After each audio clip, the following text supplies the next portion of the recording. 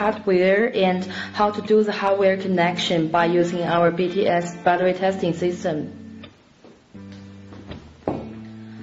As you can see here, we have 3 different kind of polymer clamps. The first one is designed for the pouch cell testing. And second one, this one is for the coin cell. And here we also have the clamps for the supercapacitors. But we also have another one is a customized supercapacitor testing clamp. Except from the polymer clamps, we also have here the alligator clamps and this one banana connector.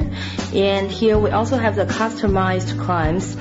Because every different customers, they are testing different batteries, but in order to satisfy all the needs, so we have the customized clamp. Apart from clamps, we also have other accessories.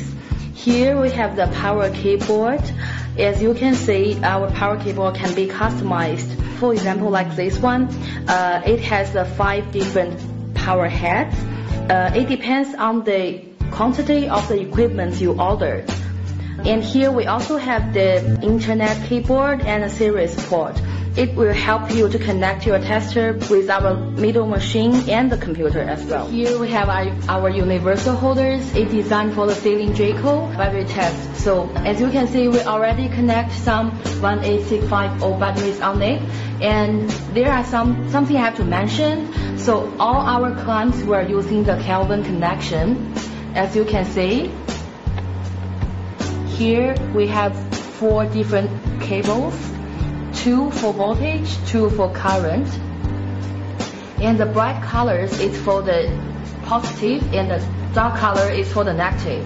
At the meantime, when you connect the battery with the universal holders, make sure all the probes are perfectly connected. Today we are using our BTS 4000 5 voltage 6 amps and BTS 4000 5 voltage 10 milliamps as our samples. And also we have our mid machine here. For our mid machine, we recommend you guys to connect maximum 10 different testers because it is an ideal case. Now we are going to connect 3 different equipment together. First of all, we're gonna use the power cable to connect our mid machine, 5 voltage, 10 milliamps here, and 5 voltage 6 amps. Then we're gonna use the internet keyboard to connect our mid machine through the TCP/IP port with the computer.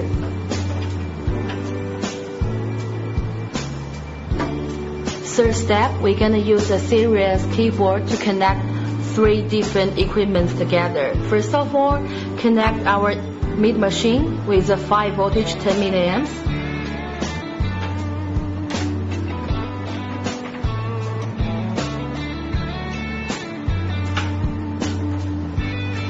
Then use another keyboard to connect 5 voltage 10 milliamps with 6 voltage 6 amps.